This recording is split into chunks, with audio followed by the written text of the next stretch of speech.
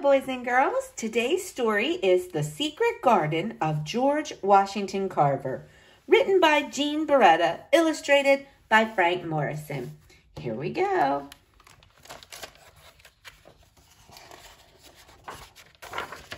The Secret Garden of George Washington Carver. Oh, boys and girls, my pages are sticking there. Look at that beautiful garden.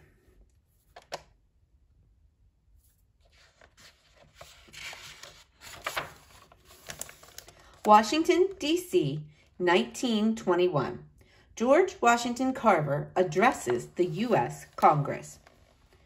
"We are just beginning to learn the value of the peanut," Carver told the congressmen.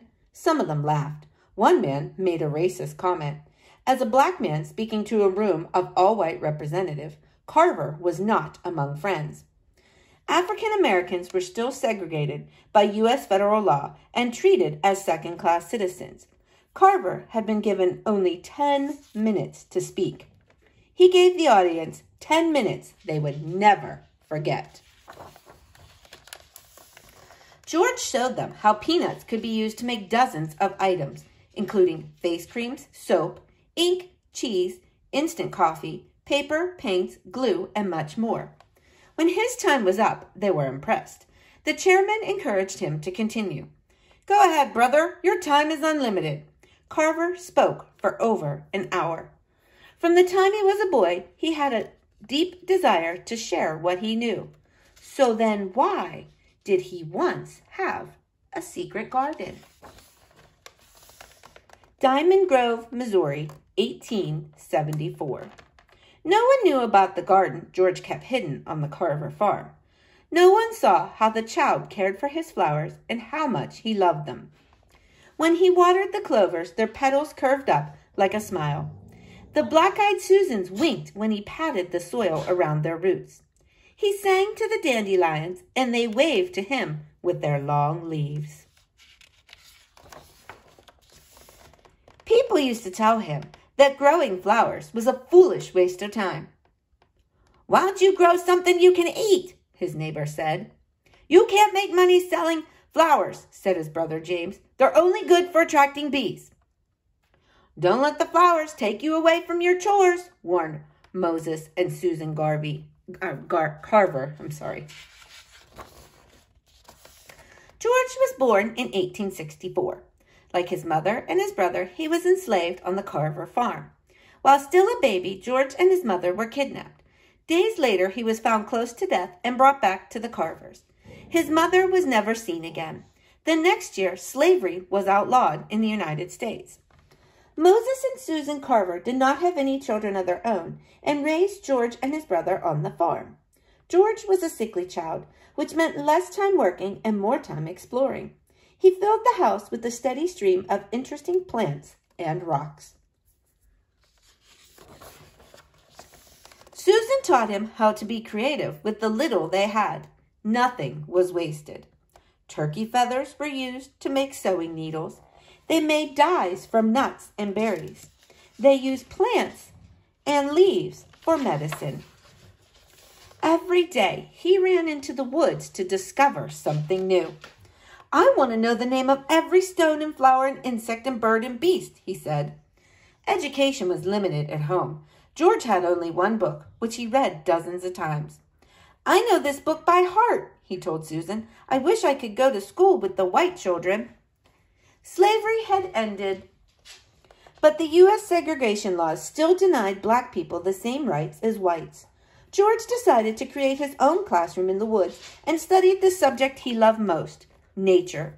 And no matter how much people discouraged him, he wanted to grow flowers. George decided to grow them in a secret garden that no one could find or tease him. It became a magical place for him. Tiny seeds went into the dirt and transformed into beautiful flowers. In his mind, the garden was a true gift from God, whom he called the Great Creator. Each day, George rolled the soil between his fingers to make sure it wasn't too wet or too dry. Some plants needed more rain, and some needed more sun. "Come here, you need a haircut," George said as he cradled a daisy in his hand and clipped off its dry petals. He spread them around the soil to help the flowers grow. At first, the gardening was difficult because he couldn't ask for help and reveal his secret. The more he experimented, the more he learned. George studied each new season by painting the life cycle of the flowers. Berries were used to make paints. Twigs and grass were used to make brushes. He learned how to protect the roots through the winter so flowers would be reborn in the spring. "Welcome back," he whispered to the tiny sprouts. It was a special garden and could have remained secret forever, but eventually the young boy's generosity changed that.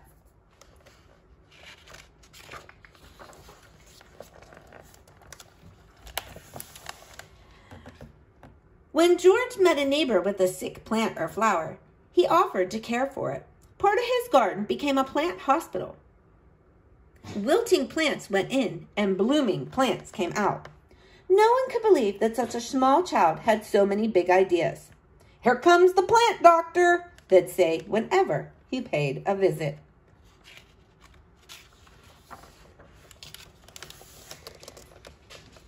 "Think of all the people I can help," he told the garden. It inspired him to see their flowers growing side by side with his flowers. George breathed a sigh of relief. There's no need to be secret anymore. George knew there was much to see and learn away from the farm. At the age of 12, he said goodbye to his garden and set off on his own for a new adventure.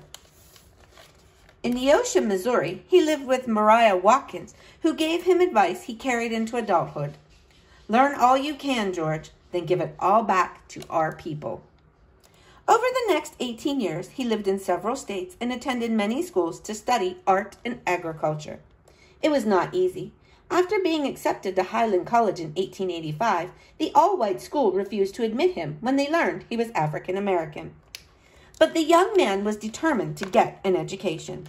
In 1896, George Washington Carver became the first black man to study at, graduate from, and teach at Iowa Agricultural College.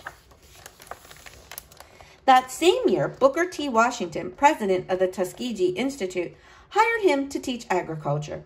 When Carver first arrived, he said everything looked hungry: the land, the cotton, the cattle, the people. Farmers were in trouble. Cotton crops were destroying their land. With little money and second-rate equipment, Carver built Tuskegee's first farming laboratory. He experimented with new crops to replace cotton, like sweet potatoes and soybeans. But the peanut was his champion. It had nutrients to nourish and refresh the soil. He convinced farmers to grow peanuts and then developed over 300 uses for them. It wasn't long before peanuts became the largest crop in the South. Carver also created a traveling schoolhouse called the Jessup Agricultural Wagon to visit poor farmers. It offered everything from tool demonstration to medical care to pamphlets on how to improve farms and live healthier. In its first summer, the wagon visited over 6,000 people. Carver's advice saved countless farms and families. "What would you like to learn today?" he asked a farmer. "The best time to plow or how to raise a strong cow?" Wherever he traveled, people went to hear him speak. After his historic day in front of the U.S. Congress, he became a living folk hero. He was also recognized as an early environmentalist, a voice for racial harmony, and an advisor to world leaders. With new fame came many awards and honors, yet he remained a humble man, always ready to serve humanity. Since his days on the Carver farm, one thing never changed. Day after day, I spent in the woods alone in order to collect my floral beauties and put them in my little garden I had hidden in the brush not far from the house. Regard nature, revere nature, respect nature. The end.